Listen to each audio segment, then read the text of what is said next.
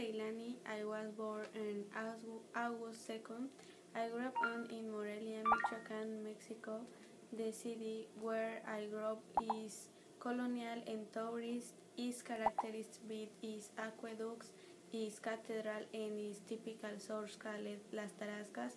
My mom lived in Mexico. My dad lived in Louisville and works on construction sites for living.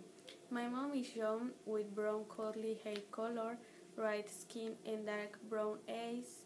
Has a strong determined character is very interpretive. My dad is also young with light brown eyes, striking black hair and stiff skin.